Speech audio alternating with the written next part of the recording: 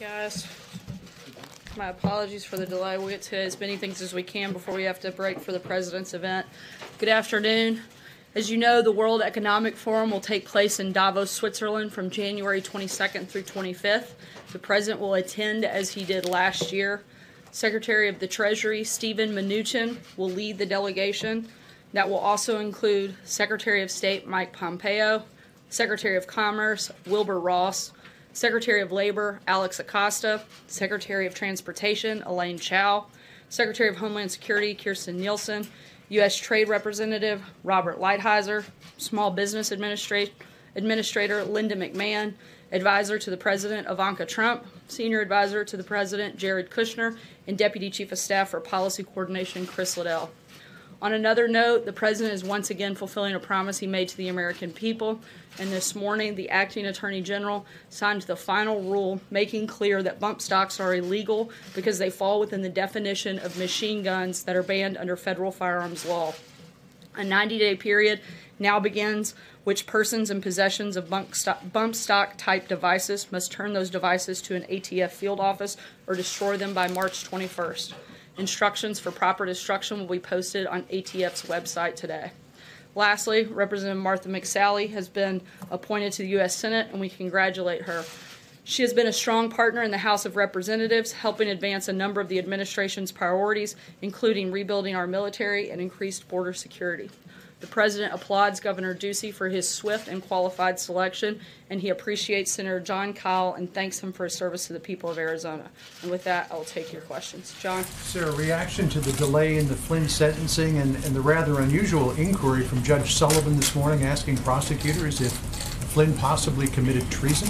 The delay is something between General Flynn and the courts, and that's something for them to determine what that timeline looks like. In the meantime, we wish General Flynn well, and we'll continue to focus on doing what we do here every single day. What about the inquiry as to whether he committed treason? Does the President see any reason why Flynn should be asked if he committed treason? I'm not aware of anything that we would know of that would indicate that, certainly. Senator, I was in the courthouse last hour when the Judge Emmett Sullivan basically said that he was disgusted by Michael Flynn's crimes. He said that he had disdain for Flynn. Flynn said that he knew that it was illegal to lie to the FBI, and he was ready to accept responsibility. This was all before agreeing to a delay in sentencing. Given that, are you in a position now, or would you like to revisit your comments earlier today that the FBI ambushed Flynn here? No. We still firmly believe, look, the things that may have taken place, again, that's for the judge to make that determination, whether he engaged in something inappropriate. What we do know that was inappropriate by own self-admittance of James Comey is that the FBI broke standard protocol in the way that they came in and ambushed General Flynn, and in the way that they questioned him, and in the way that they encouraged him not to have White House counsel's office present. And we know that because James Comey told us that, and he said that the very reason that they did it was because the only reason that they did it, it was the Trump administration, and they thought they could get away with it. Those are facts, and certainly there may be other issues there, but that we don't have any reason to want to walk that back. Senator? Very quickly about Michael Flynn. He has cooperated with the special counsel's office and met with him 19 times. Is there a particular reason why the President has not said that he is a rat, the way that he has said that Michael Cohen is a rat for cooperating with prosecutors? Look, we know Michael Cohen to be a liar on a number of fronts, and the President's opinion is extremely clear on that front.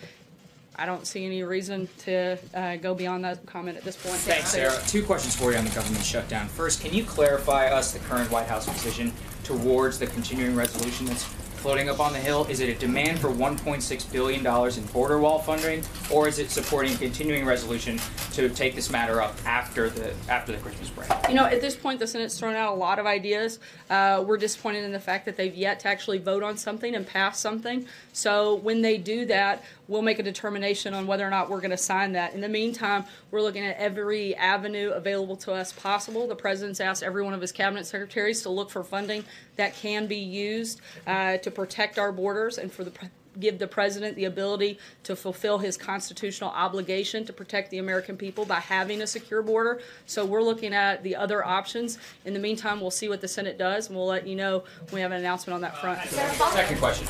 Sorry, Sarah, I'm gonna keep moving just because we're tight on time. Go ahead, So Jill. following up on that, there's other sources that could potentially pay for the wall. Which agencies are you looking at? You've mentioned DOD. As I said, we're looking at, the president's asked every agency to look and see if they have money that can be used for that purpose, and that's exactly what we're doing. And if they can find that money, does that mean the president would accept a budget proposal that does not include any money to fund new border wall construction? Once again, we want to see what the Senate can pass. They've thrown out a lot of ideas. They've yet to take a vote. Once they do that, we're disappointed in the process and their inability to put something forward.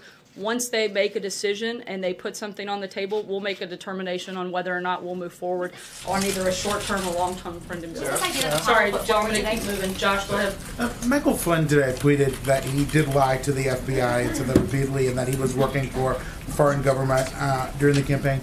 Does that concern the president? I mean, he seems to be concerned that Michael Cohen is a liar. Is he concerned that one of his top aides lied to the FBI and was working for a foreign government?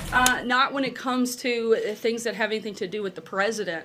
The activities that he has said to, and again, we'll let the court make that determination, to have engaged in don't have anything to do with the president. Let's remember what the whole thing that this started is supposed to be about. It's whether or not Russia influenced the election and whether or not the president had anything to do with it. We know that that Russia tried to create chaos within the election, but certainly not that they actually impacted it. The only reason that the president is the president is because he was a better candidate and beat Hillary Clinton. We also know that the president never colluded with Russia. So that's the whole reason that we have this, and we know those things to be false. Is the president concerned that Michael Flynn lied to a representative of his own government and was working for another government during the campaign? Is that concern him or not? Look, there's certainly concern, but that's something for the court to make that determination, and we'll let them do that. Positive comments about him when he's pleaded to this. Again, we're going to let the court play that out, and they'll make a determination on whether or not he engaged in something right or Why is wrong. the president making positive comments about him, given these things that he's pled guilty to? It's perfectly acceptable for the president to make a positive comment about somebody while we wait to see what the court's determination is. Like, Sarah, let me ask you about a tweet that the president sent out earlier today as he continues to vent frustration about the Federal Reserve. He said that he hopes the Fed reads the Wall Street Journal op-ed. Part of the op-ed, the Journal points out that U.S. growth might be slowing, the president's tariff battles have reduced investment, housing and autos are down, and there's a few cracks showing as well in the credit markets. When the president talks about the Fed, is he just venting at this point, or is he genuinely worried that if there is a rate hike tomorrow, that the economy will slow down? the president is stating his opinion, which he is perfectly within his right to do so. I think that is one of the reasons people like him, is because he does that and he does it regularly. He's been very clear about what his position is, while at the same time he understands that the Fed is an independent agency. That doesn't take away the president's right to state his opinion on a particular matter. And let me ask you as it Sorry, relates I'm to the going to keep shutdown. moving. Francesca, go ahead. All right, thank you, Sarah. I just want to clarify one thing and then move back on to the border wall.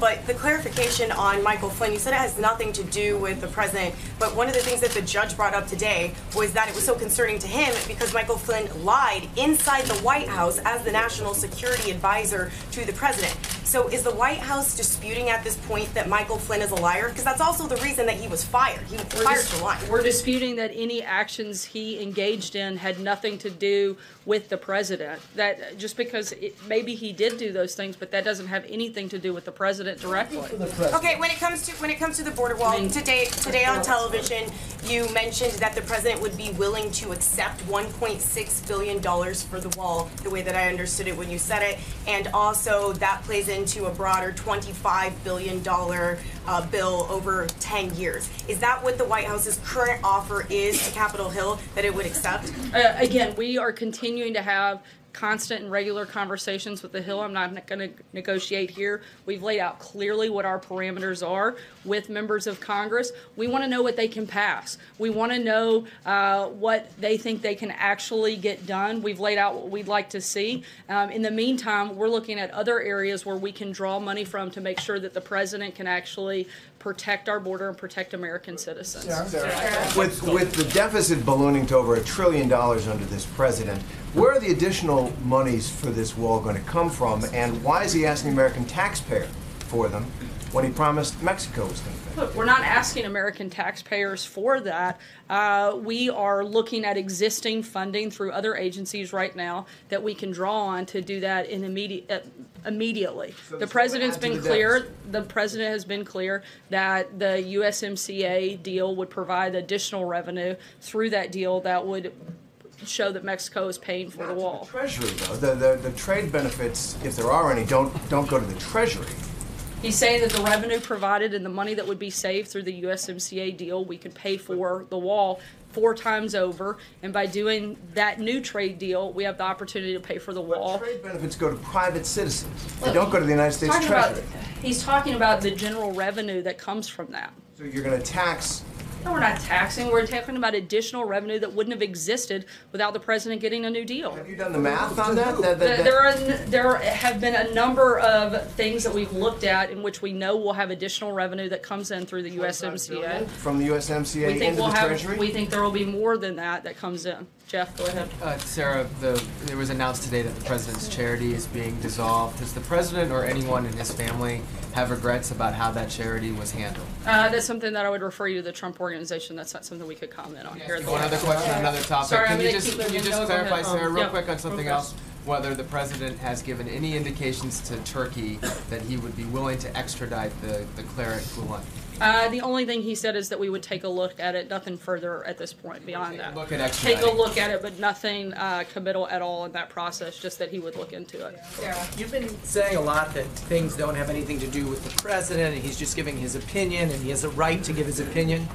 But does he not have a broader right, responsibility as far as, if his national security advisor is lying, should he not be speaking on behalf of the American people, not just himself, President Trump, man under investigation, but, in all these aspects? You're talking about saying that he is just speaking for himself and he's not been linked to collusion is the claim, and therefore, it doesn't matter what he says. And the same thing with That's the not what I said Fed, at all. that his comments on the Fed have no bearing. He's just giving his opinion. What about him I didn't speaking say they for have the no American bearing. people? I said he's the president of the United States, and he should not only does he have the ability to give his opinion, he should give his opinion. That's why the people elected him, is because they trusted him to make decisions on policy matters. They want to know what his positions are on specific policies. He absolutely should state his opinion on not just that, but on every topic that comes up that he wants to engage on. A lot of people who are